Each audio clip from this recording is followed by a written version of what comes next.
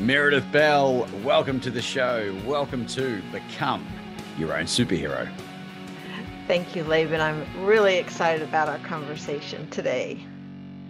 Well, what is the most exciting thing about our conversation today that's been on your mind since you and I have been planning this for months and months and months? Yes. Well, you and I got introduced by our wonderful, colleague and friend, Joe Perrone. And Joe's hunch was right. There was just a great chemistry between us. We both are very focused on building strong relationships. And one of the things that I've admired about you since I met you was this whole area of courage that you have.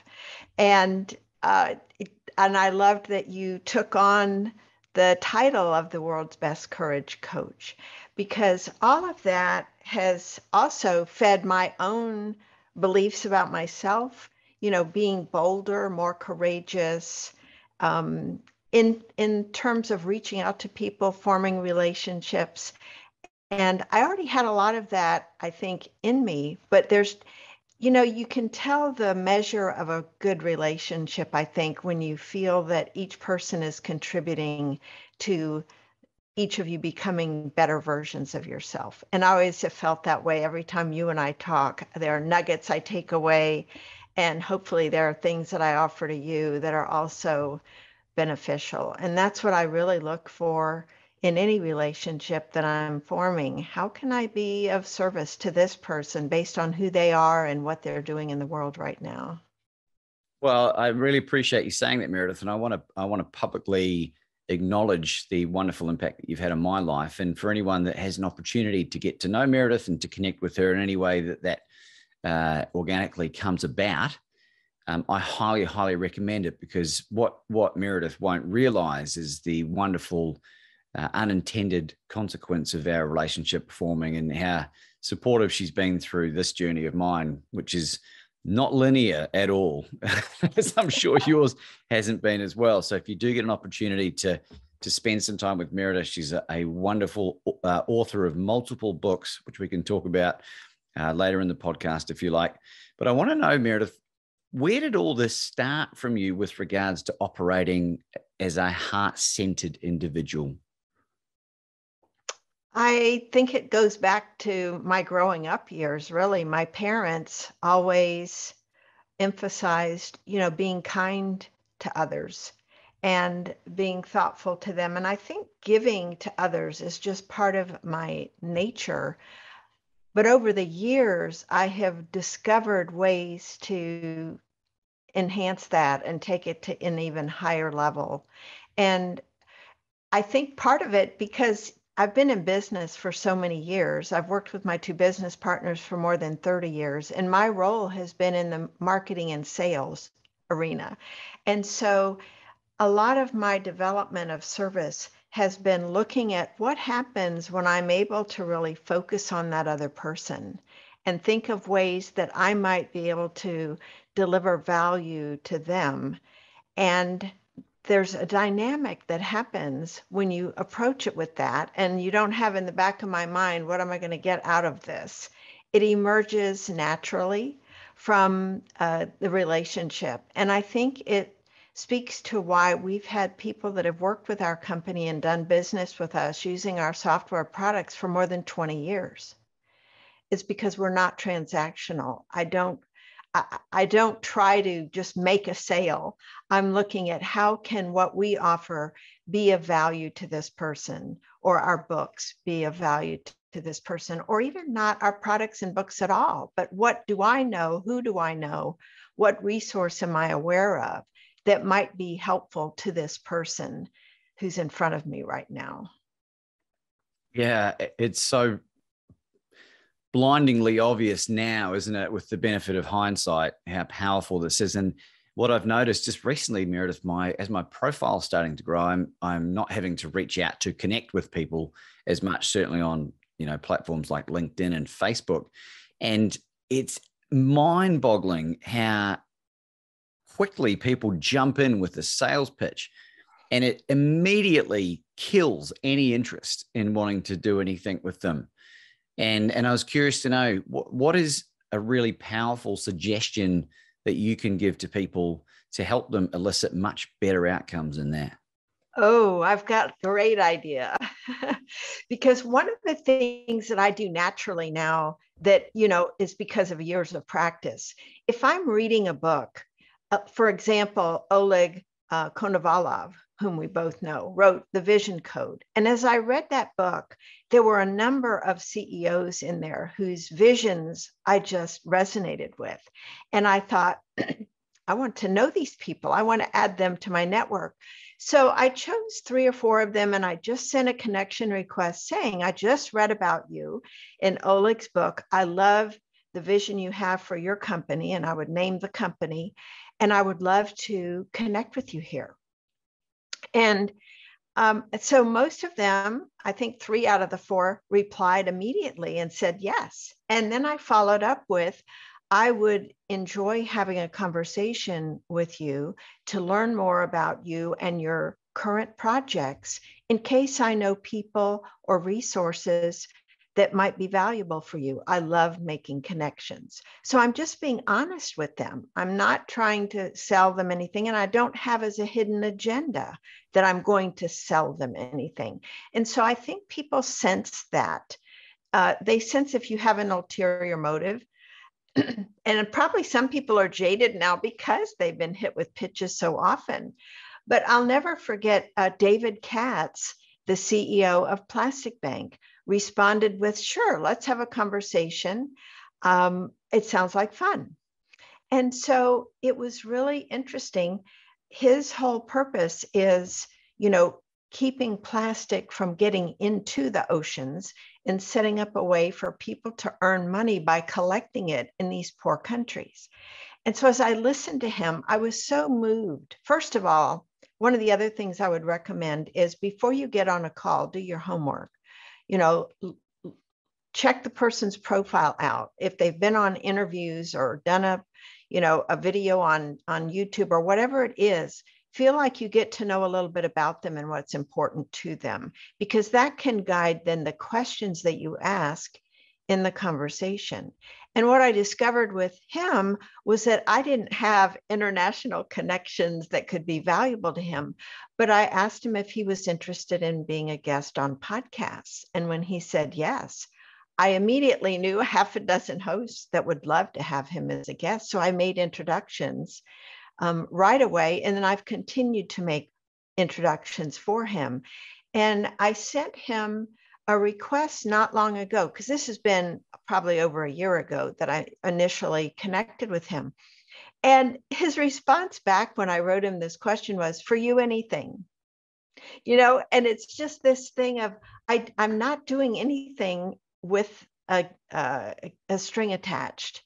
It's a matter of looking at how might I make an impact with this person in being of help to them.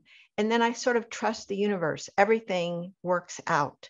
This person may not have anything to do with growing my business, but if I'm able to contribute to their life, that's part of my purpose. And so circling back to your question, it's looking at what can I do to contribute and be of value to this person? How can I serve first without asking? And I think that that's just, so important. So now another thing that I do when I reach out to someone is I'm inviting them to be a guest on my podcast to give them, some visibility for the work they're doing rather than, asking them to do anything for me. I think that's a key principle to operate from. Yeah, so powerful. And from my own perspective, I enter every single interaction with what value can I add this person's life? And that is the Lyft driver, the checkout, grocery packer, the person at the other end of the helpline for IT support, to the CEO of the biggest company on the planet. And I'll share a quick story about something that happened to me the other day. The grocery chain Fry's, I don't know if they have it where you're based, but it's in a few states in the United States. Big company. I think it's a couple 100,000 employees. And I was buying some groceries, and they pride themselves on fresh and, you know, quality control and all the stuff. And the store's laid out really well. And I was paying for whatever I was buying. And they quite often have the grocery packers who are, this particular guy was a Down syndrome guy, and they have other people that have got special needs or whatever. And I tried to tip the guy a couple of bucks, right? Now, I'm not from America, but I'm in America right now. And the tipping culture for me is capitalism at its finest. And I think it incentivizes great work. And I was like, and he said, I'm really sorry, we're not allowed to accept tips. And I said, why is that? They said, we don't know. I said, let me find out.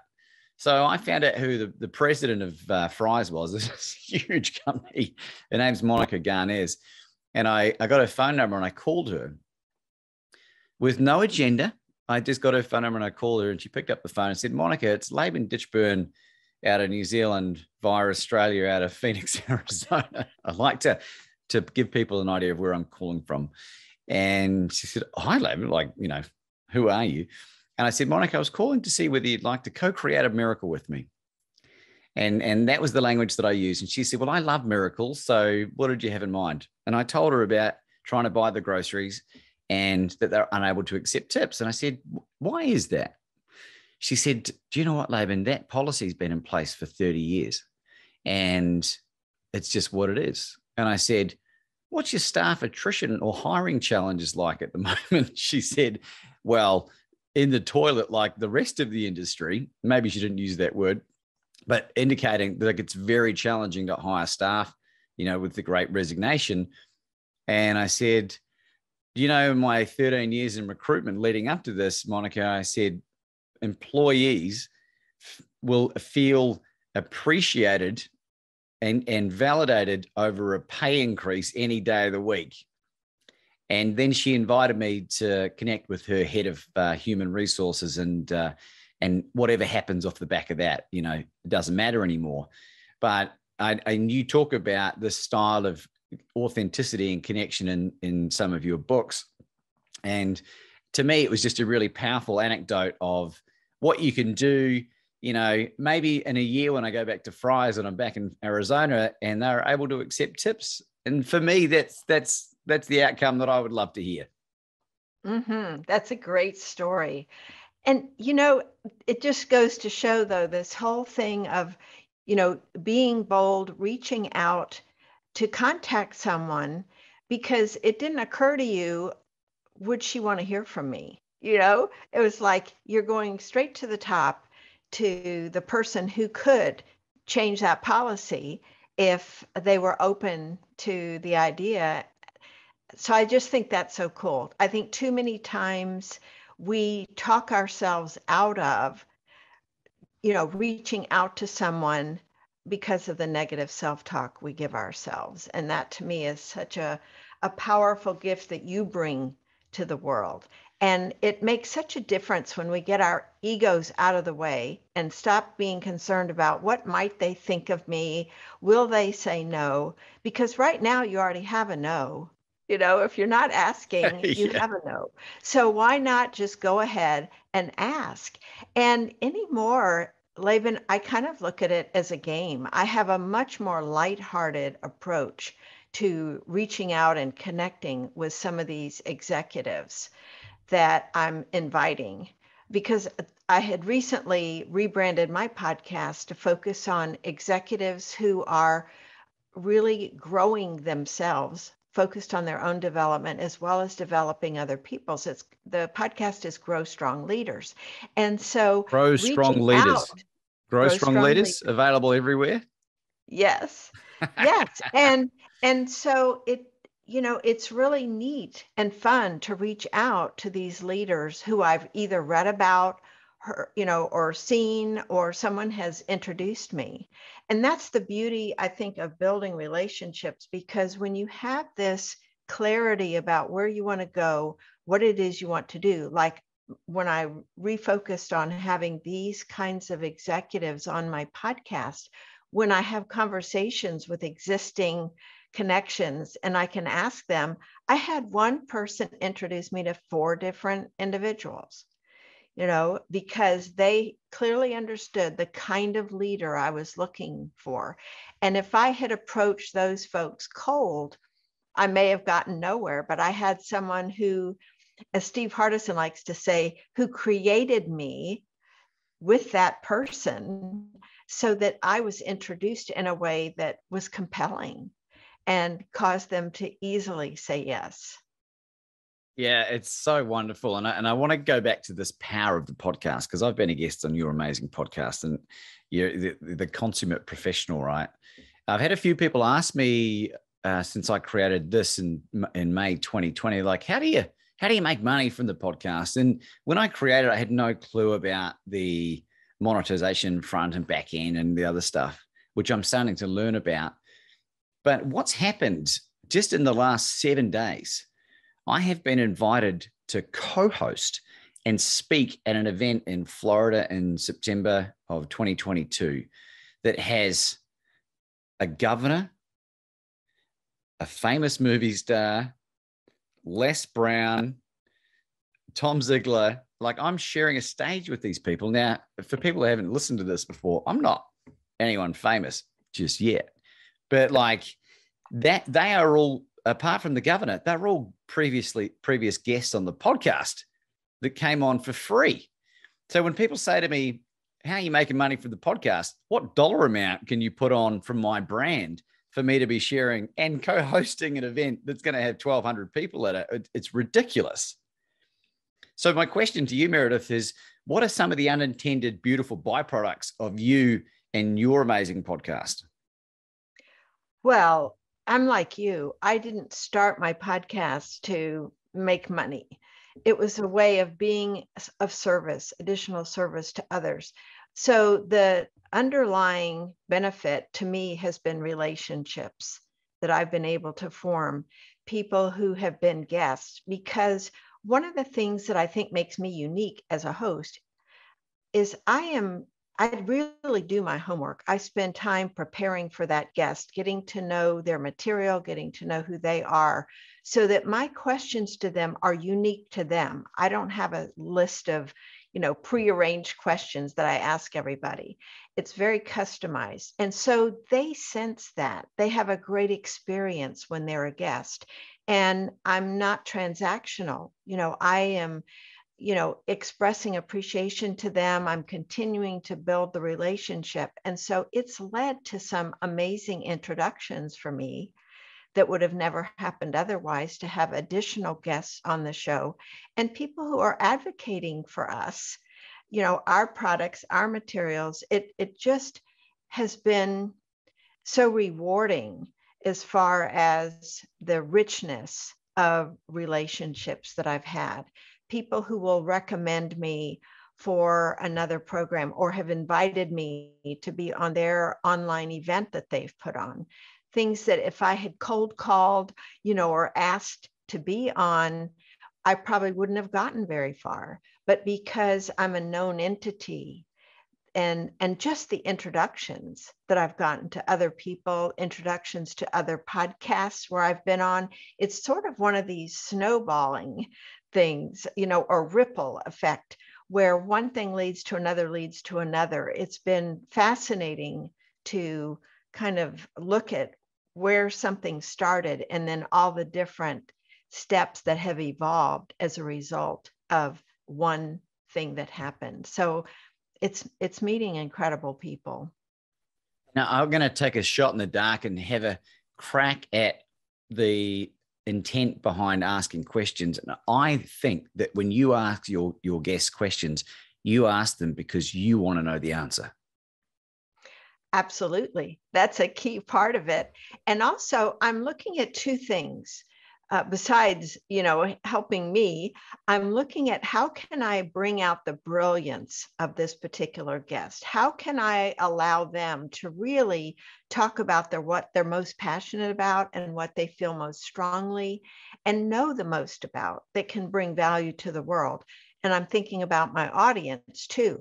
What kinds of information would help them become the better versions of themselves. So it's I guess threefold really, because you're right. I love being able to learn from my guests as well. So further to that, you've had an epiphanous moment last year, as did I, when the World's Best Courage Coach came about. What's your title, Meredith? What do people call you? The heart-centered connector. The heart-centered connector. Mm-hmm. And I want to know, because my life has transformed ridiculously in the most extraordinary way possible since I've made that declaration. Very, very clear distinction. It's not from a place of ego. It's a commitment that I make to myself every single day. And you'll hear me talk about this a lot on the show. I want to know from you, Meredith, how has your life changed since you've become laser focused on what it is that you do? You know, it's really all about the relationships. I'm quicker to say, let me introduce you to this person. I already had that as a natural thing that I do. I've just enhanced it more and more as I've become more conscious about that's who I am.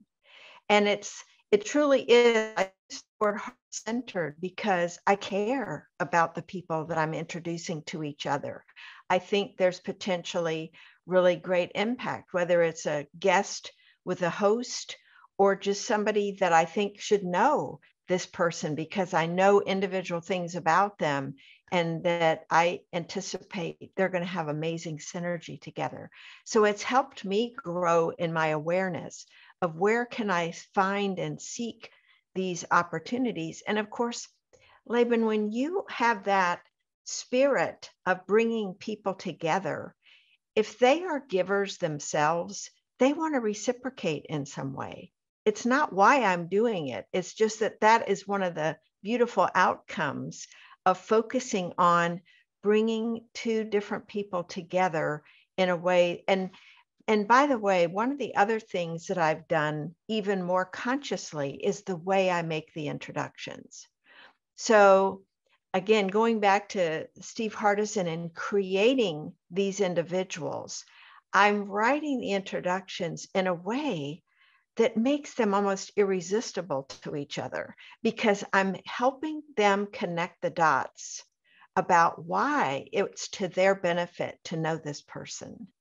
And so for each individual, and I do it in the one email where I'm creating both of them through the way I'm making that introduction. It's very powerful to have that kind of focus on not just saying, here, you should know this person, and just using a sentence or two. I spend more time and energy thinking about how can I make this as powerful as it can possibly be.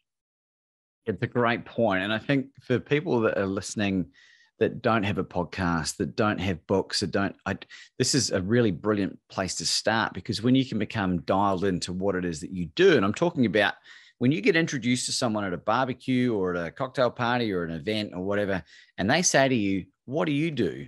It's my new favorite question. Well, I say, I'm the world's best courage coach. And 99% of them say, wow, what does that look like? Because I wear lots of feathers in my caps now. I'm a speaker, I'm a coach, I'm an author, I'm a podcast host, I'm a husband to be. Like there's all these things, right? But if I reeled those things off when people ask me what I do, you lose them. So it's giving people the clarity that they crave. And I learned something recently, Meredith, that blew my mind. And it's that most human beings, human adults, unless they're experts or really passionate about it, comprehend life at a second grade level. That's 8 years of age for those who use the other education system. And if you ask me about Native American history, I'd be about maybe a 6-year-old, right? And it's allowing people to meet them where they're at. And it's given them the clarity. When people say, hey, you need to meet Laban, he's the world's best courage coach. It's like, boom, via email, via phone call, whatever. And then you got Meredith Bell, the heart-centered connector. Like it just gives them such wonderful clarity. And I was just keen to explore that a little bit more if you've had an opportunity to think about what I'm sharing there. Well, I just thought of another example that circles back to your original question about how do you reach out to somebody on LinkedIn and not, immediately pitch them. When I am a guest on a show, I always listen to a couple of episodes to get a feel for the host style. And one day I was listening to this one podcast and the guest just really resonated with me. I loved his message. And I looked him up, and his name is Blaine Bartlett. In case anyone would like to check, Blaine has a podcast called The Soul of Business. And I immediately thought, wow, he would love to meet David Katz, the fellow I mentioned earlier. So I reached out to Blaine and just because he and I were not connected, he didn't know me, I didn't know him. And I just said, I just listened to you on this podcast. I loved your message and I would love to connect with you. I have ideas for some guests for you. So he accepted. And then I wrote to him and mentioned David would be a perfect guest. And he said, oh, that would be great. I'd love an introduction. I hadn't asked for a conversation. I just said, here's what I would like to do for you. So I made that introduction. And then I thought of another person that would be a good guest. So I wrote him and I said, would you like me to introduce you to this person? And he said, well, how could I say no to that? And by the way, would you like to be a guest? So, that's just an example. And he and I have formed a fabulous relationship. And he recommended me and introduced me to David Meltzer, who has this show called Office Hours. So I've been a guest on that show, which gave me some great visibility. And then Blaine has introduced me to some other folks that are very, wonderful connections. And so he and I have just stayed in touch and we really appreciate and admire each other. It started though from me reaching out and saying, I have an idea for a guest for you. So if you know someone, or if you are a listener who's interested in getting booked on podcasts, instead of pitching yourself to a host and say, I'd like to be on your show, if you listen to some of the episodes and you find out what kind of people they like, and you have folks in your network who meet that criteria, it's always a good idea to start out saying, I've got ideas for somebody who would be a great guest on your show. And then you can say, and I would enjoy being a guest too for these reasons. So it's what you lead with, I think, is really important. And it goes back to that question, how can I be of service to this person? Authors are the same way. If you have friends who've written books, authors always love to get more coverage, more visibility. And so thinking about how can you make introductions to podcast hosts for authors that it's just looking at who's in my world that I could serve and who is not in my world that I want to bring in, and what might they need, that might they be looking for that I could be of service to them. Yeah, brilliant. And you reminded me of an analogy. If you think about it from this perspective, if you're in a heterosexual relationship and you're a man, or sorry, you're not in a relationship, but you want to be in one, and you see the woman of your dreams in the street and you go up to her and you say, excuse me, I'd make a great boyfriend. Can you imagine how terrible that would go down? Right? They're going to be like, who's this chum? But if you go up to my now fiance, soon to be wife, and say, excuse me, but you are stunning, and I wondered if you'd go and have a drink with me one time. You see the total shift in the dynamic, because you are allowing them the option to say yes. You don't need to trick them or convince them. And there's nothing, to me, certainly more repulsive is a very strong word, but it has that effect on me when people send me emails, they don't know me, and they're like, I would make a great guest on your podcast. I don't care if you're the Queen of England. If you approach me like that, you just killed it for me. You just killed it for me, because you're coming from a place of scarcity, and there's something energetically about that just doesn't resonate with me. And I love, the way that you go about things, Meredith, is so great. And I know that every time, if I'm able to make an introduction to you from someone that I want to connect you with, or to be a guest on the podcast, I know how much of a consummate professional you are, how well you look after them and how you can benefit them further just based on your previous history. And that to me is where the power really lies with this kind of mindset. What are your thoughts? Mm-hmm. I totally agree. I think that anyone who's been encountering no's or has been ignored might want to look at what am I bringing to this other person, or am I simply in it for myself? And that, this has been years in the making, because there were times early on when I would get a conversation with someone and think, oh, I've got to look for an opportunity to talk about what we offer.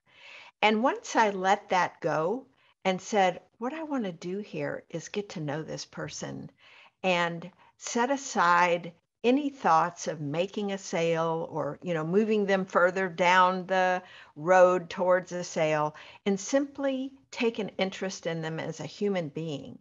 And what are they dealing with right now? How can I be of help to them? People sense that, Laban. They can feel that genuineness in your interest, in the way you listen to them, how you're present with them in a conversation. And I think I'll share with you a sentence from a book that changed how I operate and how I showed up in conversations. It was The Prosperous Coach by Steve Chandler and Rich Lipton.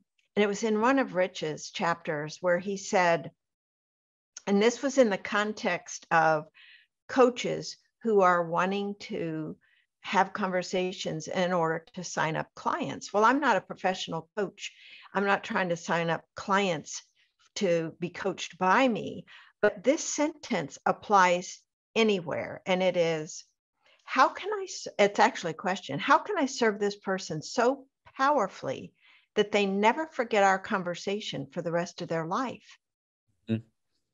Well, if we come to a conversation eager to talk about ourselves, or like in an email, push ourselves, nobody's going to remember that. It's delete, delete. And the conversation will not be that enriching. But if instead we take this idea of how can I be so present with this person in a way that most people aren't, where I'm not waiting for my turn to talk. I'm asking another question that maybe is getting them to think about things in a way they haven't before, or it helps them see I care about them in a way that most people don't take the time to do. All of that makes you memorable. And it's not because I'm trying to force myself to be a particular way. It's just that I am there for them, to serve, to love, to care about. And so everything that I ask, everything that I say in response to what they tell me is coming from that place. And people feel that difference. And I think that that's where, if you want to set yourself apart and really be memorable, that's the spirit to bring to these conversations. Yeah, amen. And people won't remember what you say or what you do necessarily. They'll remember how you make them feel. And I'll give you an example of a really powerful moment in my life that happened about 2 weeks ago. I was getting a lift, and it was a 10-minute ride only. And I saw the name of the lady, and her name was April. And she was a mid-50-year-old Native American woman. And I jumped in the car, and I didn't say hello, but I started singing this Dragon song, which is a band from New Zealand. It says, "Take me to the April sun in Cuba. Whoa, whoa." And she cracked up and she said, "Wow, you're in a great mood today." And I said, "April, my life is a daily miracle." She said, "That's great." I said, what miracles are you creating today?" I don't think she would have ever been asked that question, but she couldn't think of anything. And I said, "That's okay." I said, "What's the miracle that you've created in your life that you're most proud of?" Don't know where this came from, but it was just came to me. And she said straight away, she blurted out, she said, "You know what, Laban, 5 years ago, I reconnected with my biological father who left when I was a baby. And we spent 5 wonderful years of healing together and we repaired the relationship, and he passed away last year. And that's what I'm most proud of. And I was blown away by that response. And I said to her, congratulations, April. I said, that is extraordinary. She was a mum, and she was imparting that message to her children as well. And I thought, here she is.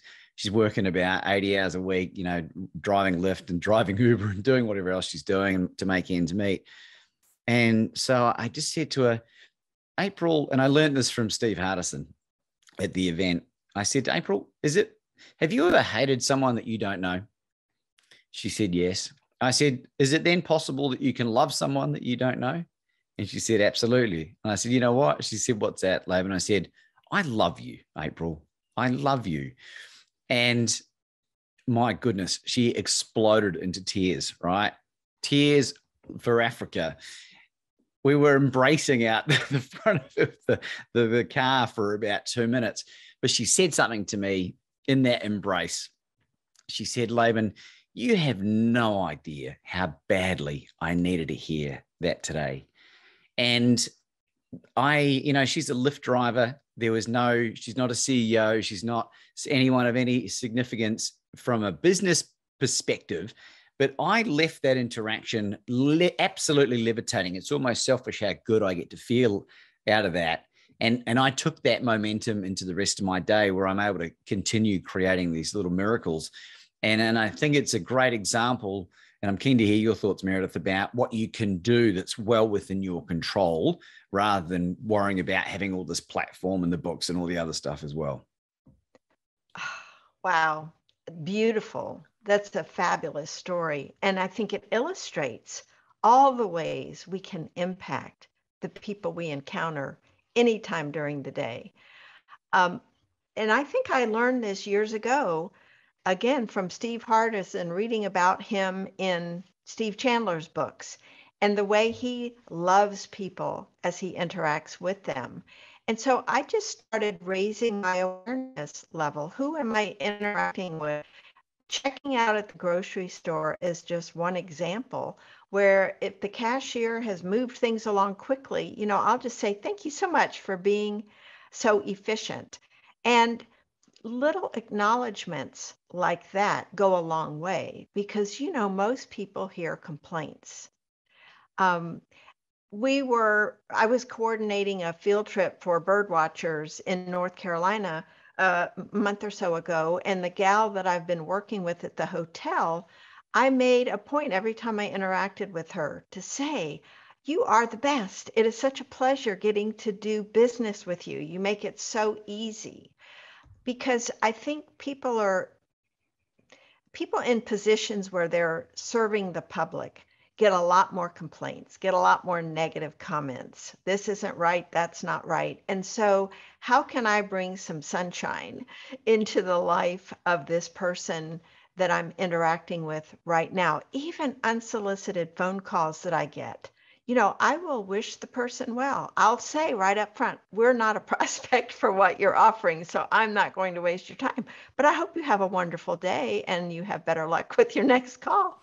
Just to send them off in a good place, right? Because why do I need to slam the phone and be one more person that says, go away, go away? There's an opportunity there to, as you just did with April, lift someone up so they go to the next event in their life or moment or whatever it is in a better place. So how can I leave someone feeling better after my interaction with them? And by the way, this is really important for family members too. We tend to take our family members for granted. And looking at my husband with fresh eyes every day, in June, we will have been married 40 years. And congratulations. That's amazing. You. And so to take that fresh look every day, how can I show him I love him in different ways today? How can I learn more about him? Because even after 40 years, there's things I don't know. And so if I have that fresh, open attitude, rather than looking for the things about him that could annoy me if I chose to focus on that, we all have our habits, our challenges that could be seen as negative by somebody. But if I choose to appreciate everything about him, no matter what it is he has said or done, and focus on what I love and value, that has a huge impact on my thinking with everyone I encounter. And he feels that. And that I think is huge, because it's as you alluded to earlier, our energy is what we're bringing to every situation. So how can I make sure my energy is as positive and impactful in a good way on someone else's life because of the way I'm approaching how I think about this person, how I think about this situation? Well, speaking of learning more about your husband, how do people learn more about you, Meredith Bell? Our website is growstrongleaders.com.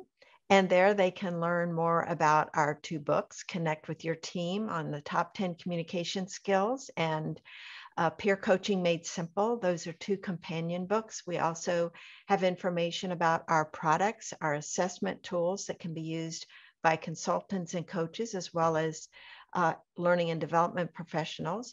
And also my podcast is there, Grow Strong Leaders Podcast. So that's the hub of everything we do. And then I'm also on LinkedIn, Facebook, and Twitter, and welcome people to connect with me there. And what concluding thoughts do you have for our amazing audience today, Meredith? You know, thinking about all the different communication skills that we write about in our book, the one that I think all of us can continually take to a higher level is listening, where we truly want to get inside the head, inside the shoes of the person that we're speaking with. Because when we can help another person feel understood, feel valued by listening to them and being present for them, that is one of the best gifts that we can give to others. And it's a way that, you know, with everything going on in the world right now, the way that we can have a positive impact is with those people who are in our immediate lives, and to think about how can I be a source of, you know, comfort or positive energy or help to them, thinking about how can I listen to them in a way that they feel cared about and understood. That to me would be a powerful takeaway for people to look for opportunities to apply. Ladies and gentlemen, Meredith Bell.